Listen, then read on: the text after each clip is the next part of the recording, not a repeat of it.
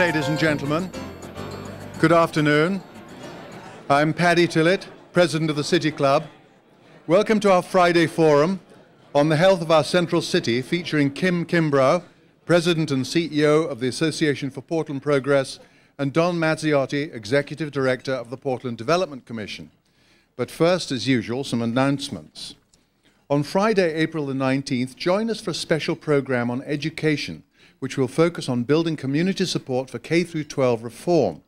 Our guest speaker will be Dr. Sonia Hernandez, who is President and CEO of LAAMP Learn Regional Education Reform Alliance in Los Angeles.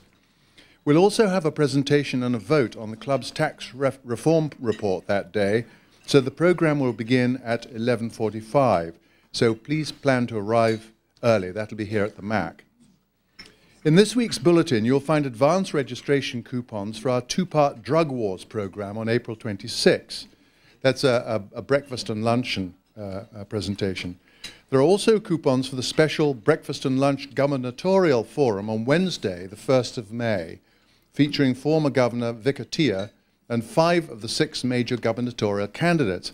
Basically, the candidates will be given a gubernatorial challenge at the breakfast meeting and will have to present their responses to it at luncheon. So it's a sort of trial by fire for the candidates.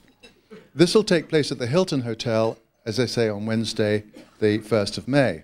Advance registration and prepayment is due by Friday, April the 19th. That's next Friday. So please do take care of that quickly. Check our website and the bulletin or call the club office for more information. And remember that you can now make luncheon reservations online. You can also receive your weekly bulletin via email, thereby saving paper and postage, I might add. If you prefer an electronic version of your bulletin, please leave your card and email address with a staff member as you leave, or call the club office. Anyone interested in obtaining a video or an audio tape of this or any other City Club program may do so through the club office. Videotapes are $20, audio tapes are $10. Call Suzanne at the club office for more information. As I mentioned last week, the City Club's Growth Management and Environment Committee has decided to make a return trip to Vancouver, British Columbia, for the purpose of learning more about how Vancouver deals with growth issues. Planning Director Larry Beasley and City Councillor Gordon Price, both of whom have spoken at Friday forums, have agreed to meet with the group. The trip will take place over the weekend of June the 1st, and you can find detailed information on the flyers on your tables or by asking City Club staff. Our board host, seated at the far end of the table, is Kurt Krause, familiar to many of you, member of the Board of Governors. He will have the privilege of asking the first question of our speakers. Following Kurt's question, we'll open the program to questions from City Club members in the audience. Please line up behind the microphone before Kurt has finished so that you're ready. Please identify yourself as a member of the City Club and ask your question concisely. Broadcaster of City Club programs this quarter is made possible in part by corporate underwriting from Portland General Electric, from CH2M Hill, and from Providence Health Systems, and we are very grateful for their support. Today, we have the unusual opportunity to hear from 2 leaders who have enormous influence over the well-being of our city. Both have been in place for about a year, and both have already experienced dramatic changes in their agencies. Don Mazziotti returned to Oregon in 1997 as the state's chief strategist on technology to Governor Kitzhaber. He went on to become executive director of the Portland Development Commission last May. Back in the 70s, he worked at the Portland Bureau of Planning, then moved to Washington, D.C. in 1978 as Deputy Assistant Secretary of Transportation. He went on to put his degrees in planning and law to work, teaching development law, advocacy planning, and citizen participation at the University of Iowa. Before returning to Oregon, Mr. Mazziotti headed his own development consulting firm in Pennsylvania. He also served as acting Secretary of Commerce to the Pennsylvania governor and was the founding director of the Pennsylvania Business Roundtable. With 30 years of executive and management experience in both public and private sectors, Don Mazziotti was told that he's expected to take PDC to the next level in its evolution, and I'm told he didn't even flinch. Kim Kimbrough took over the helm at the Association for Portland Progress in January 2001, and is now steering it towards amalgamation with the Chamber of Commerce, and will head that joint body. in July, I believe. The mission is beneficial growth and development in the central business district through the collaborative practice of public policy, business development, marketing, and public space management, all on the behalf of area businesses. Mr. Kimbrough has been managing business improvement districts and leading downtown revitalization efforts for the past 16 years in St. Louis, Missouri, Jackson, Mississippi, Roanoke and Franklin, Virginia, and Panama City, Florida. He's served 2 terms as president of the Missouri Downtown Association and 2 terms as president of the Virginia Downtown Development Association. Since 1993, he's been on the board of directors of the International Downtown Association. So, ladies and gentlemen, please welcome Kim Kimbrough and Don Mazziotti.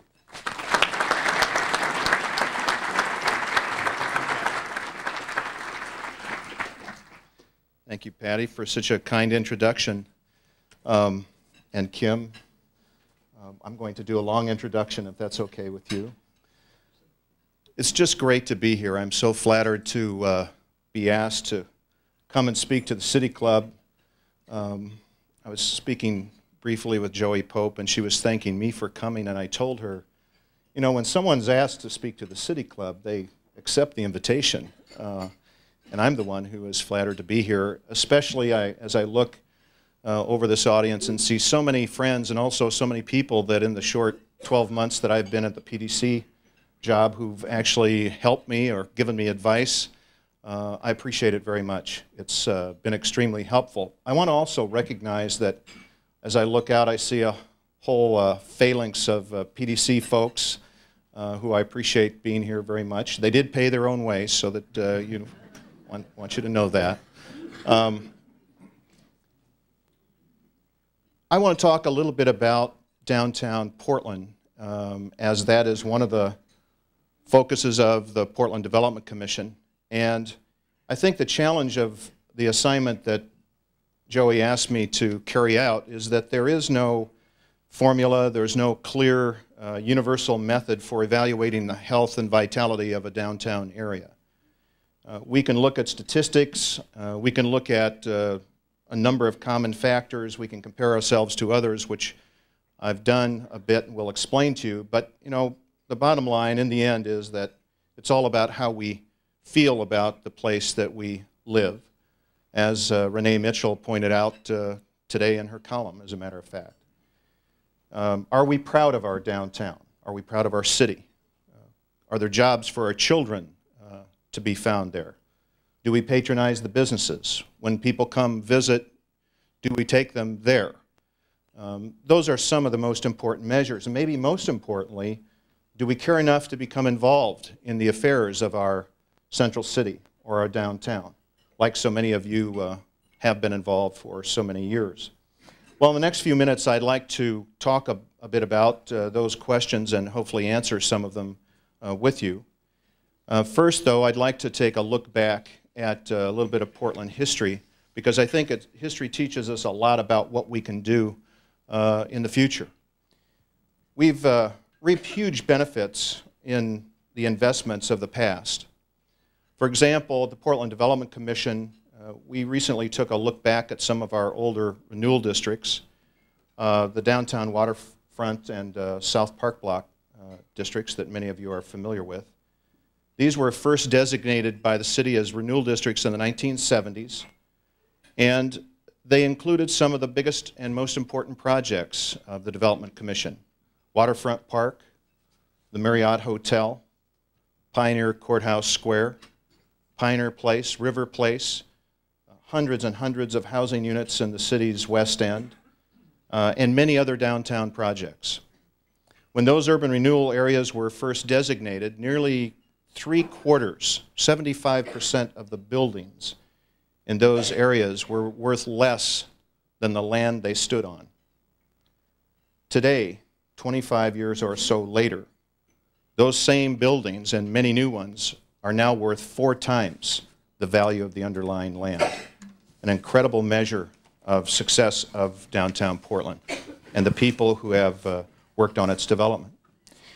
With the revitalization of downtown, a lot of other things improved. Crime, for example, took a dive.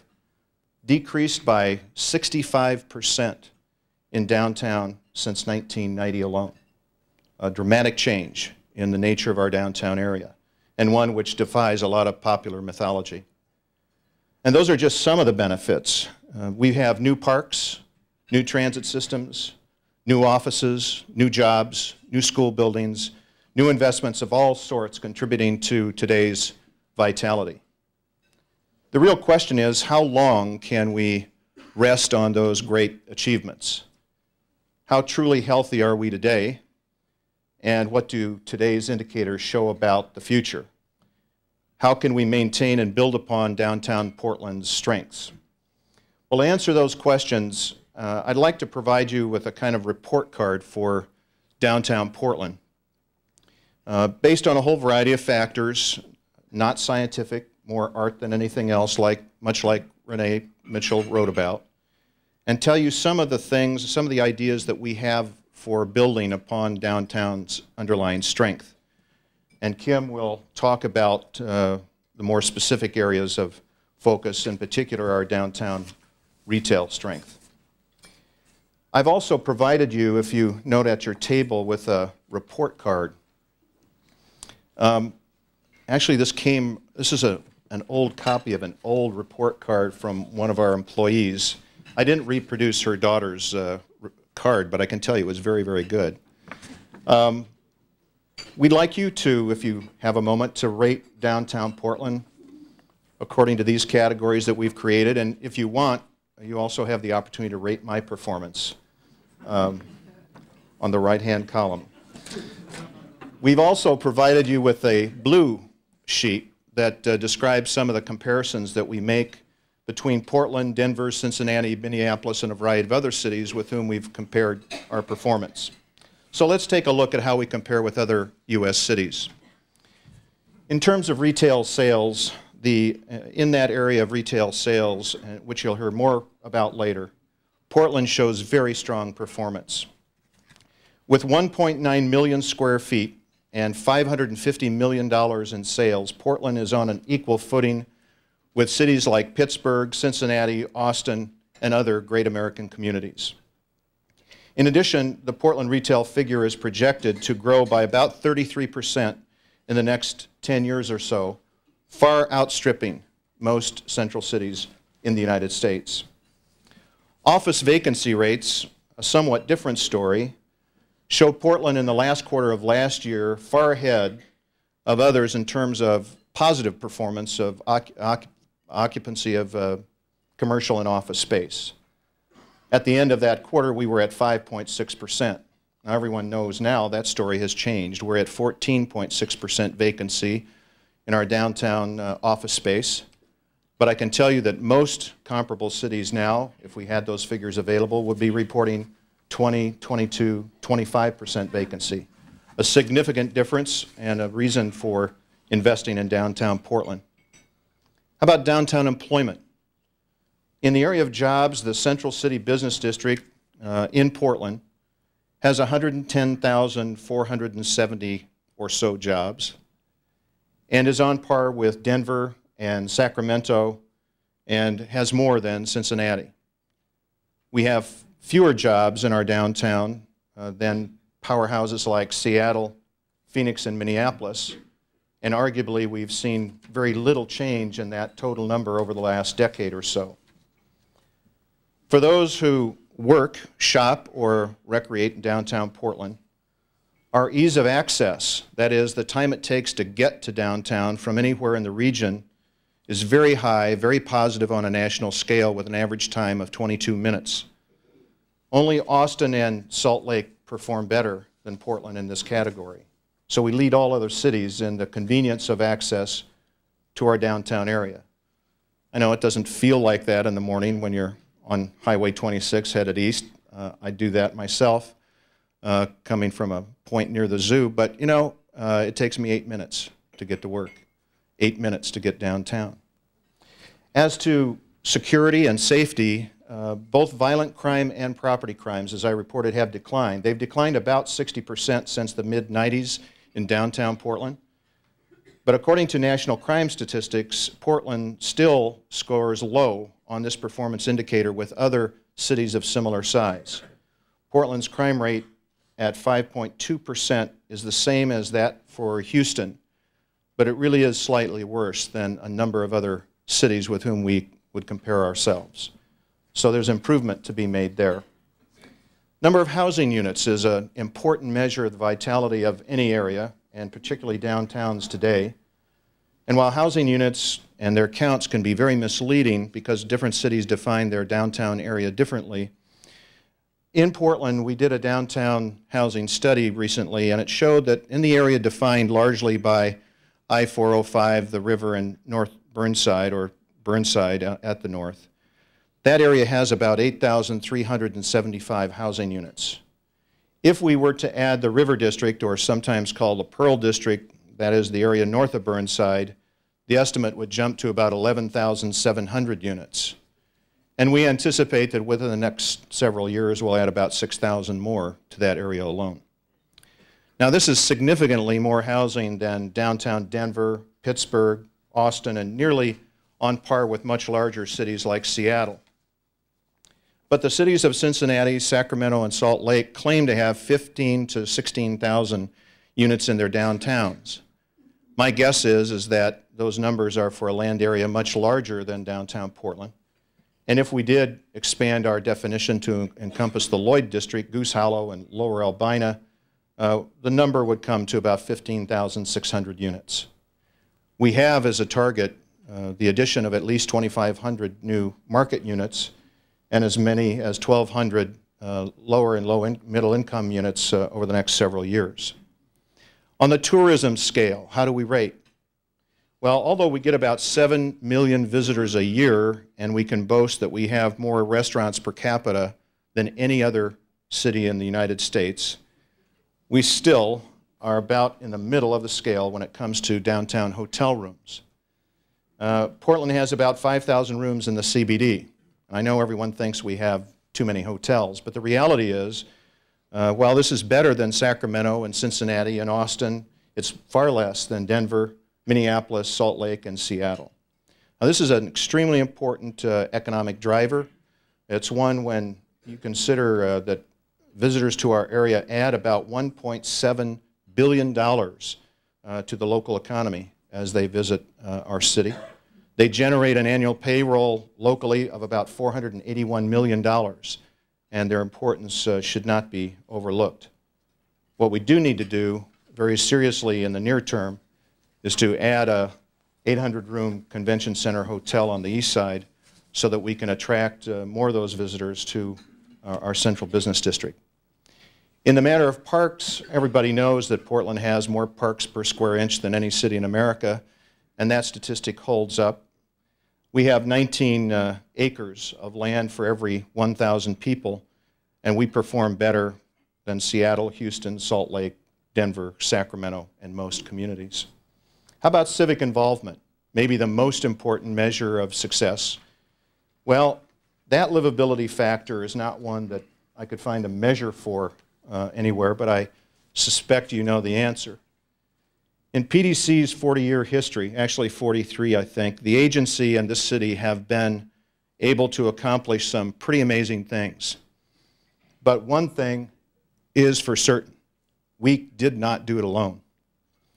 And indeed, nothing that I've described to you, none of the great accomplishments of the city have ever been accomplished by one leader, one organization, one idea. They've been accomplished by people working together.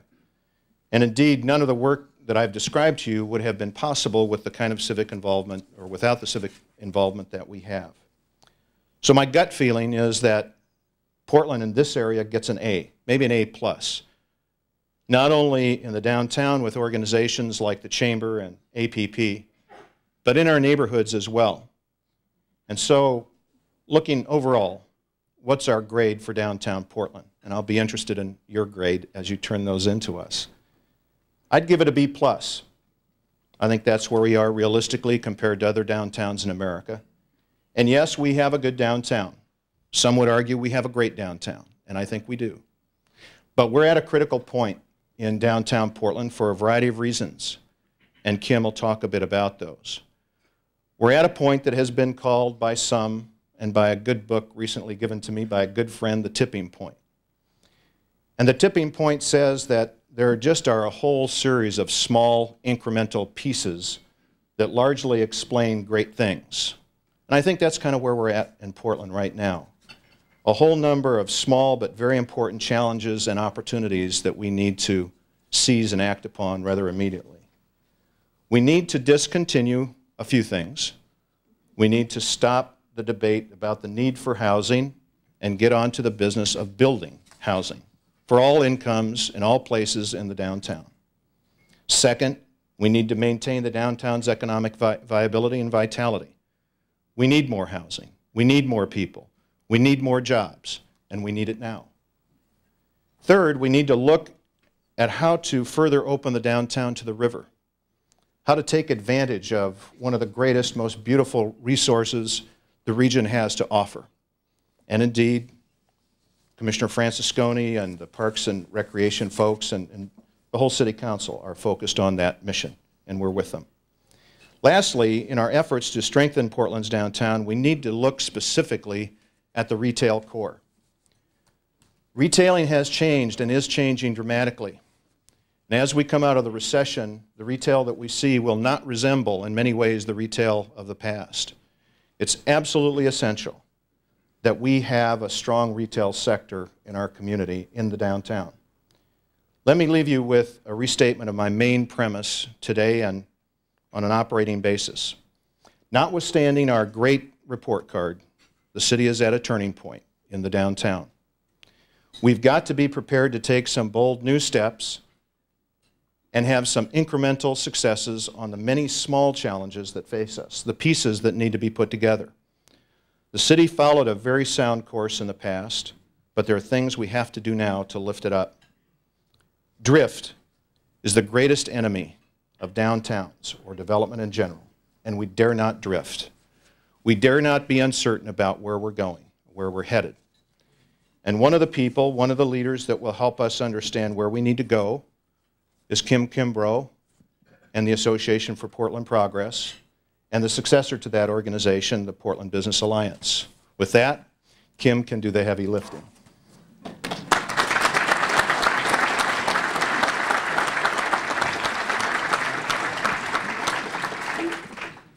Thank you, Don.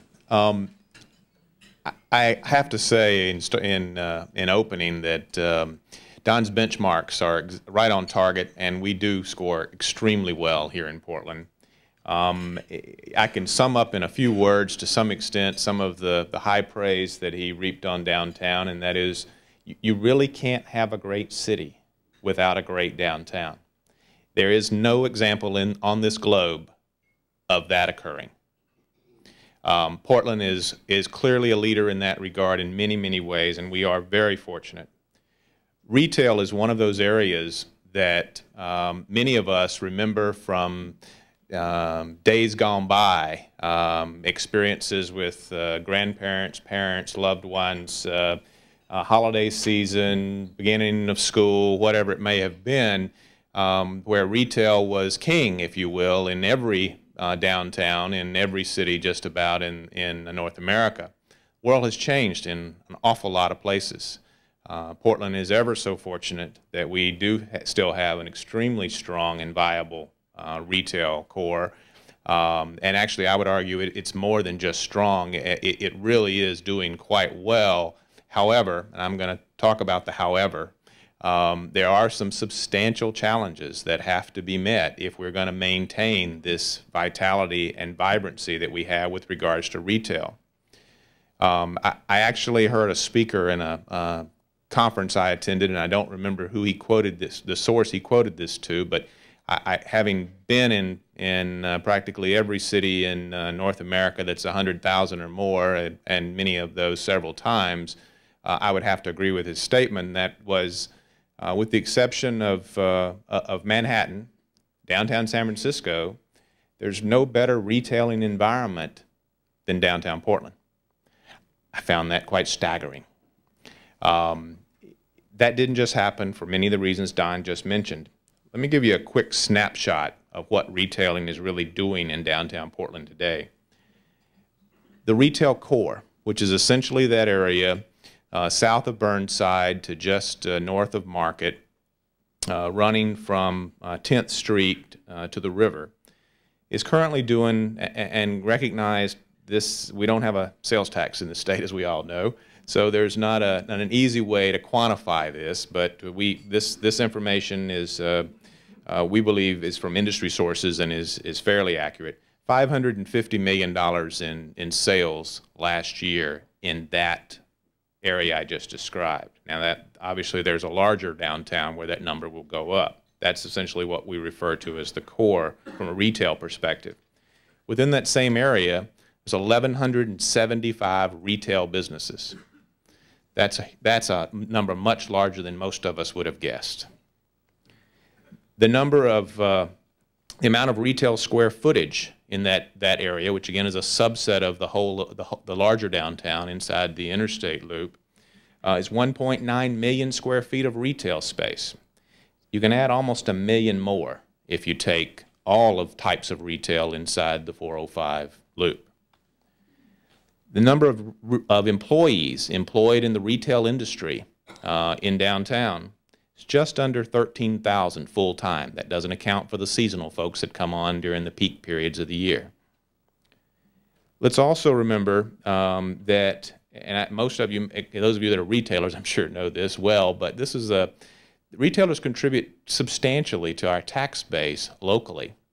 Retailers pay 14% of the gross amount that's paid to the BLT or BIT to the city and the county.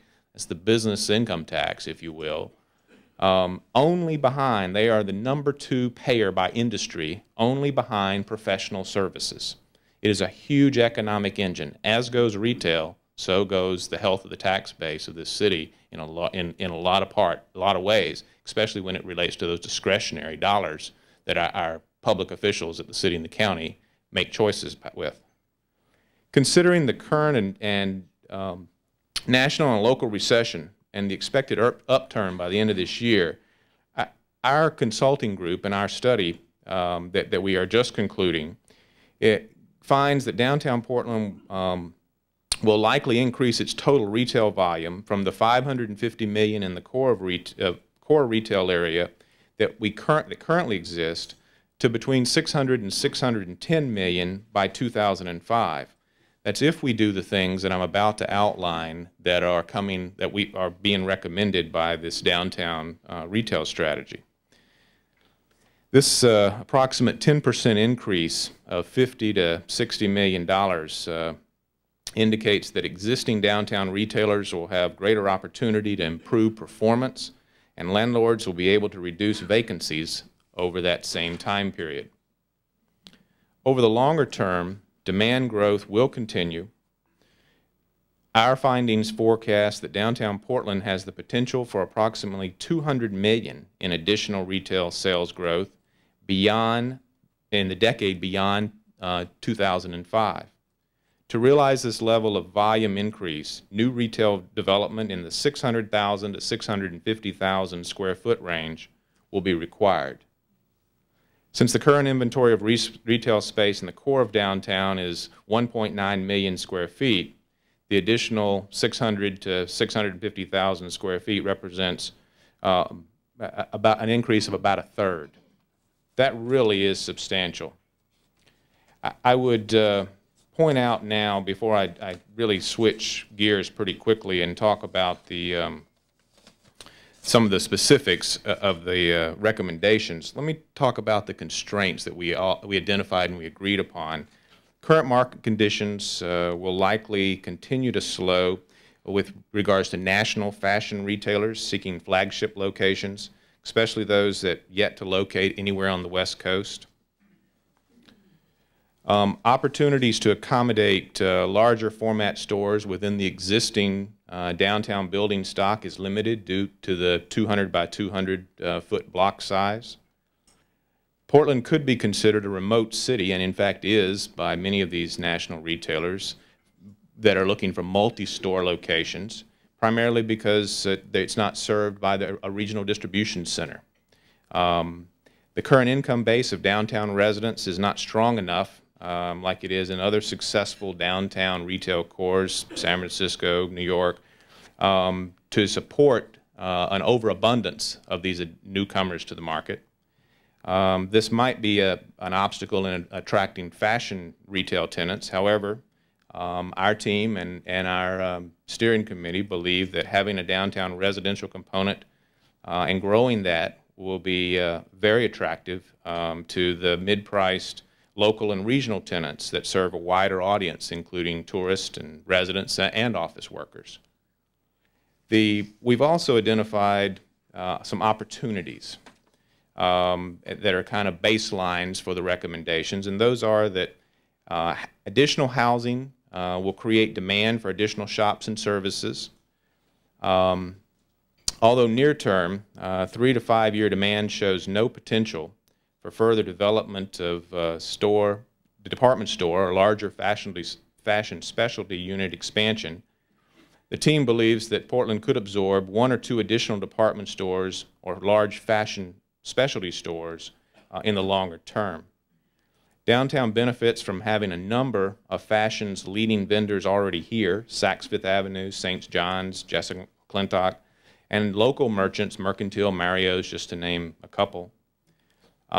Portland has been recognized as a center, as Don mentioned, for regional cuisine and a community that acknowledges and supports its many, many restaurants. Success likes success. That's a huge opportunity. The availability of potential development sites creates the ability to design spaces that can accommodate some of the larger format stores that couldn't find space in the core of downtown. And lastly, some of the marketing activities in trying to position Portland in its retail core and its retail opportunities have been uniquely successful in a very difficult time, with the last year being a prime example. Let me talk to you just a quick second about the process that led to this downtown retail strategy. Started in December of last year. It's a pretty fast track. We've got a situation that really that requires attention right away. The steering committee involves slightly more than a dozen people, as well as staff and consultants, and you add all those folks in, and it's more than 2 dozen. But primarily retailers of all types from downtown. It's really, their charge was really to focus on what can happen in the next 3 to 5 years, what needs to happen in the next 3 to 5 years for us to not only maintain what we've got, but grow the opportunities. And at the same time, what are the priorities? Where do we really need to be spending our time and our resources to have the greatest impact? And who's going to be responsible? I mean, that has unfortunately been a part of many of our planning efforts in the past, in that we develop wonderful documents that are very analytical and very theoretical, but unfortunately they lack very detailed implementation strategies, and then when there's conflict, there tend to be a fair amount of finger pointing as to who's responsible or who didn't do it or who should have. This effort attempts to be very specific in that regard with regards to time frame, priority, responsible party, and funding. The strategy itself comes down to 12 recommendations, 12 broad recommendations. 8 of those are clearly head and shoulders above the others. The other 4 really start the process on a longer path that will involve more planning, more study, and actually push implementation out beyond the 5-year horizon. I'd like to talk about those 12 recommendations. The first one, and I would note this is far and away from our focus groups, and we had quite a number of those. We also had a public input session. Most of these meetings have been very intense, every few weeks, 3 to 4 hours at a time. But the very first one that really was far beyond the other recommendations was to retain and strengthen the existing anchor retail uses within the retail core.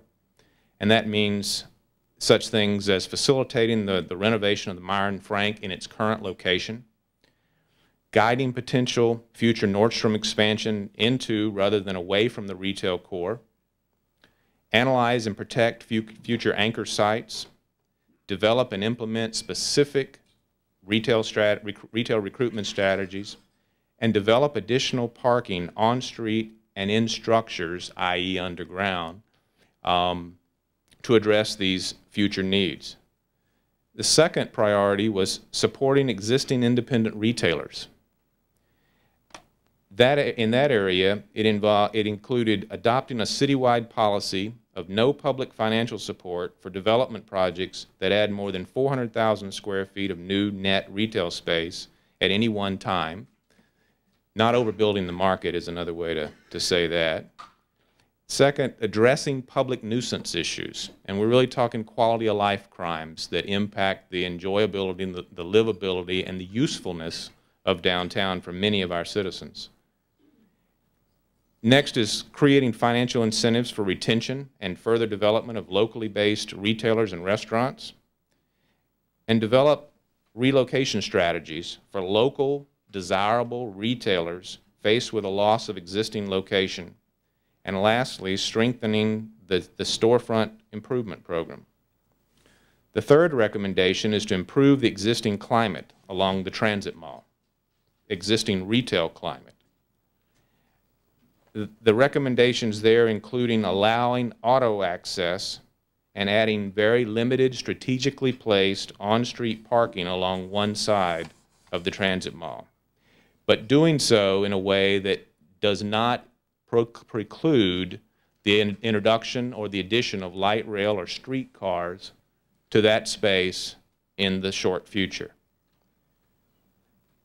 Second recommendation in that area was to require and encourage active uses along transit mall store frontage, encourage active sidewalk uses along the length of the transit mall, develop detailed design and cost estimates of mall improvements, auto access, parking, lighting, pedestrian amenities, active sidewalk uses, and maintenance the full length of the mall on 5th and 6th. The fourth recommendation was to recruit selected retailers and aggressively market the downtown.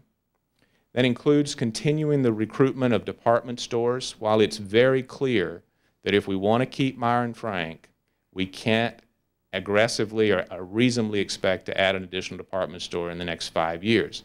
However, many of those decisions take far longer than 5 years, and that time and effort should start now if we anticipate adding an additional department store, which we believe we can support beyond that initial 5-year horizon.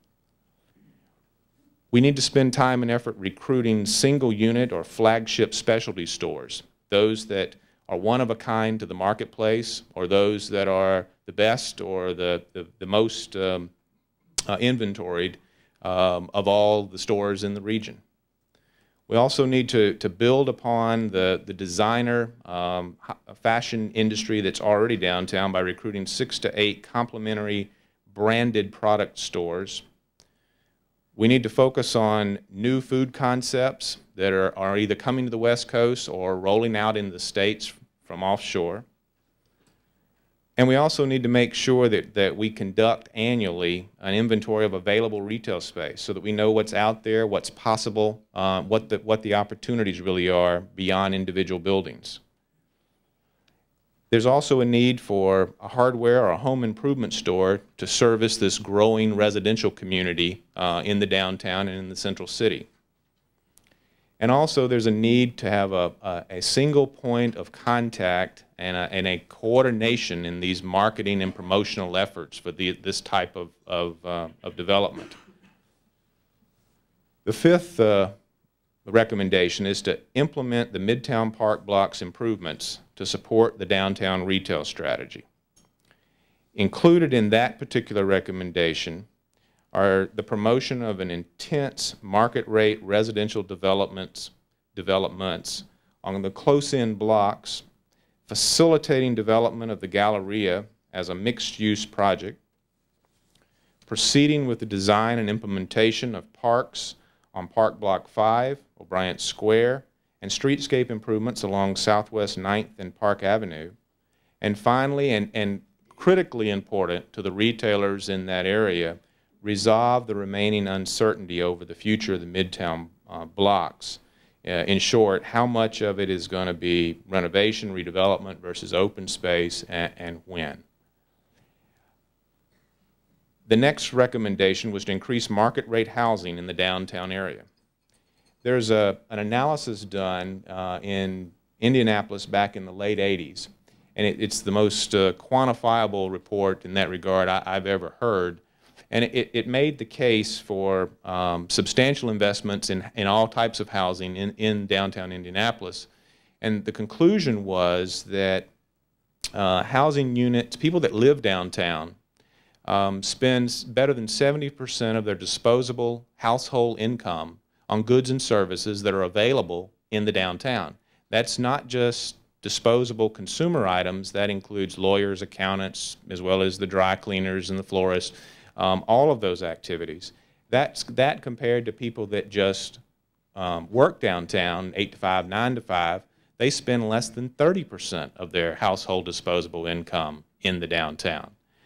There is a huge economic benefit for having residents in the downtown area. We have to provide some incentives and some amenities to make that market momentum real.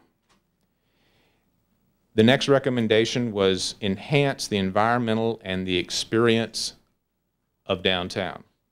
This is things like putting in place a wayfinding and directory program, a you are here rather, type program, and supporting anchor projects that, like the proposed ice rink at Pioneer Courthouse Square. Those are huge opportunities to make downtown easier, more inviting, and more useful to more people. And lastly, of the 8, upgrade Broadway to reflect the important retail avenue that it is. And that includes undertaking Broadway streetscape planning, including an analyzation and revisiting of a two-way direction on that street. Implement building and specialty holiday lighting programs along the length of that street, and then ultimately implement the streetscape improvements that are agreed upon. Retailing is such an important part of what makes downtown Portland work. It's what makes a major part of what makes downtown Portland unique and attractive, quite frankly, not only to those of us who live here, those that work downtown, but to the visitors that come here. If we as a community want to do these things that we've talked about and are willing to engage in the public dialogue and hopefully the public action that's going to be required to sustain the kind of retail we now enjoy and to actually grow it and grow the benefits that come to our tax base and our community as a whole, we're going to have to come together and we're going to have to step up in addressing some of these difficult issues. The downtown retail strategy was developed not as a plan to sit on a shelf. It's not a plan that was written to win an award. It's a plan that is intended to be implemented. And for the reasons I outlined earlier, the assignment of responsibility, the identification of clear priorities, and definable timelines, we believe that can happen. APP and PDC have both agreed through this process, and as we entered this process together, that we have a willingness on the part of our two agencies to step up to the plate and make sure that the implementation of these important items occur. As I close, I'd like to say how fortunate we are at APP to have a partner in the public sector like the Portland Development Commission, and most importantly, the leadership that Don Mazziotti brings to that group, his vision, his commitment to results, and his breadth of experience are welcome additions and, quite frankly, make it more likely that the things I talked about today will happen. We're committed at APP and on the private sector side to be the best partner we can to the innovation that's at PDC and to making sure that retailing continues and remains a vital and important anchor for downtown Portland now and into the future. Thank you very much for your attention.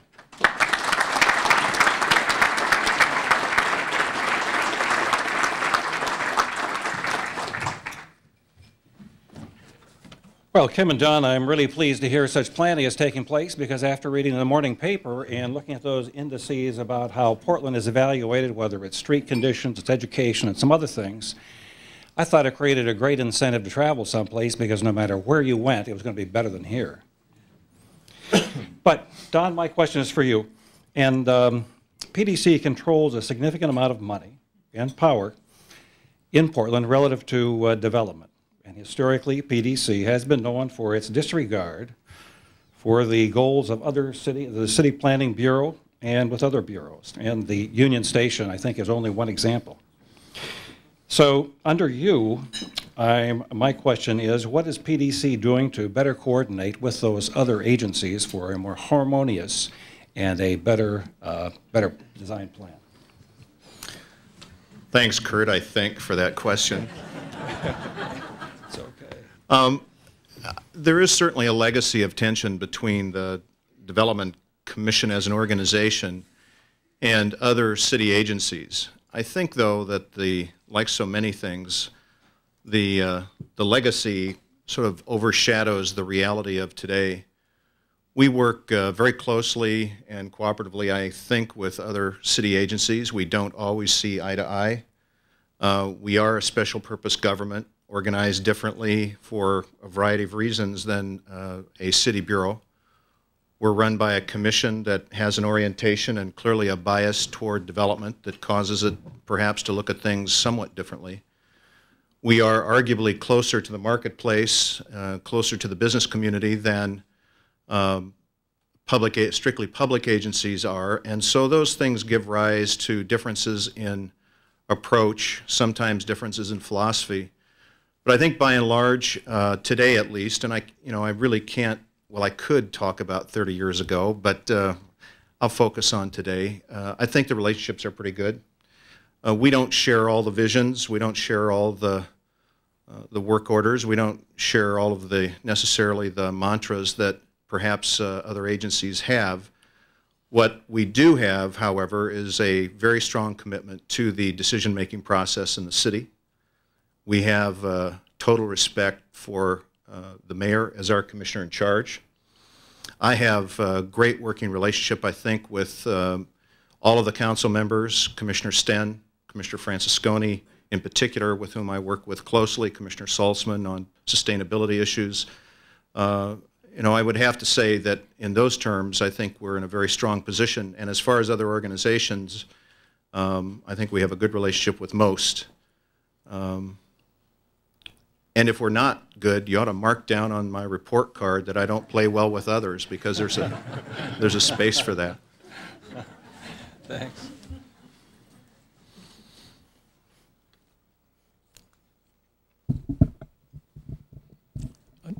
Ned Look, member. One of the things you did not mention, Mr. Kimbrough, was a matter of a sales tax. And I'm curious, realizing that a sales tax, if we have one, can't just be an additional sales tax. It's got to be blended into the other taxes. Exactly how your group stands on supporting a sales tax, bearing in mind, looking at the list of the other cities that we are competing with, that they all do have sales taxes. And if it's going to be a detriment to us, how do we face it and still taking into consideration the city and the state's budgetary problems, almost an overwhelming need for some kind of a sales tax? We have not taken a firm position on the need for a sales tax. It would be much easier just from a reporting standpoint, so we can get our hands around what's happening in various sectors of the economy. I'm not sure that's the reason alone to have one or not have one. Having said that, though, many of the same issues that relate to our ability to pay for the things that make Portland great and that we all enjoy and expect as part of the livability of this place we call home has to be examined. And we are participating with the city and the county and the PDC and the Portland Chamber of Commerce in a comprehensive analysis of the BIT and BLT, because there are some substantial inequities there in terms of how that is applied and who pays nothing. And there are some substantial issues there. Those are the bulk of the discretionary dollars that are available to the city and the county other than their mandated baseline programs.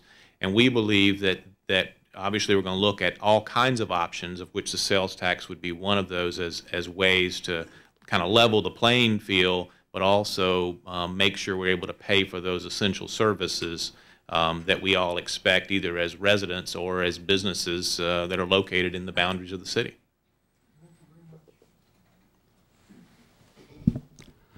Ray Polani, a City Club member. Those of us that have some gray hair or lost some remember the 70s and the downtown plan. That's really what turned downtown Portland around. The downtown plan was primarily based on three concepts. Increased transit accessibility dramatically, and the transit mall was the vehicle. The second thing was a parking lid, which remained in effect for quite a number of years, 39,000. And the last component is the one that really didn't quite get off the ground as well, and that was housing in downtown, residents in downtown. I think for good, healthy downtowns, what's needed is people. Residents, people are essential for downtown. You mentioned it, both of you. The question is, don't do anything to the transit mall by adding more automobiles. Rather, increase transit accessibility. Transit accessibility at this point, with the tremendous success of MAX, requires probably undergrounding. And you mentioned the vitality of San Francisco. You mentioned the vitality of Manhattan. I suggest Vancouver, BC, and I suggest Toronto. All of those cities have subways in downtown, and all of those cities have more residents in downtown. That should be your plan. That should be your plan. How to underground transit in downtown to provide more capacity and more speed, and also how to add resident population. What do you plan to do about that?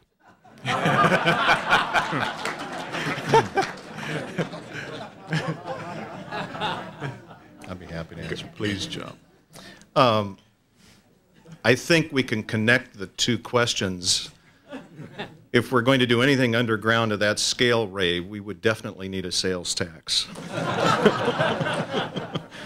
I was here at the time, Ray, when you were and still are so active and as an advocate for, at that time, vintage trolleys, and in fact worked on the housing legislation which provided 10-year tax exemption for housing built in certain areas of 300,000 people or more in the state of Oregon. And there was a good deal of housing investment, in fact, done by Jack Salzman. You may remember Jack was really a pioneer in building well over 3,000 housing units in downtown during that era. And Ned, you were probably chief counsel or some such at Portland Development Commission during that era. I think we need to find ways to revisit the days when we provided incentives to generate both market rate housing as well as the kinds of housing that are necessary for middle and low income people. And I think we're there. I think we know what we need to do. I think we know the number of units that are desirable. The retail strategy folks told us 2,500 market level units are absolutely essential for the health of the downtown going forward the next 5 years. And now I think it's time that we get about the business and quit arguing about, you know, how many numbers do we need and have we done a good job. Wayman Winston, who's the Director of Housing for the Portland Development Commission, is here, highly experienced hand. He and Molly Bordenaro, who happens to be a new board member of Fannie Mae, which is the largest mortgage origination company in the world, are working together to find a solution for exactly that issue. And I'm totally dedicated to it, as well as the no-net housing policy that Eric Sten has shepherded through council. So we'll get there, and I agree with you.